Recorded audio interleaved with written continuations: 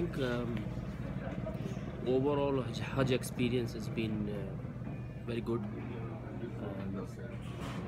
I was prepared for lot more difficulties, but I think Alhamdulillah we managed well. Tour was very well organized by Noori Travel, and I would recommend people who are planning to come for Hajj is to do it when you are young, when you have the strength.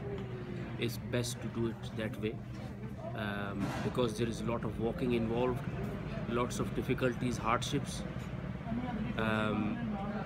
but overall alhamdulillah it went very well. Medina experience has been good as well, so I would recommend anyone in the UK planning to come for Hajj or Umrah to get in touch with Noori Travels in England, and they will take care of everything and look after you very well.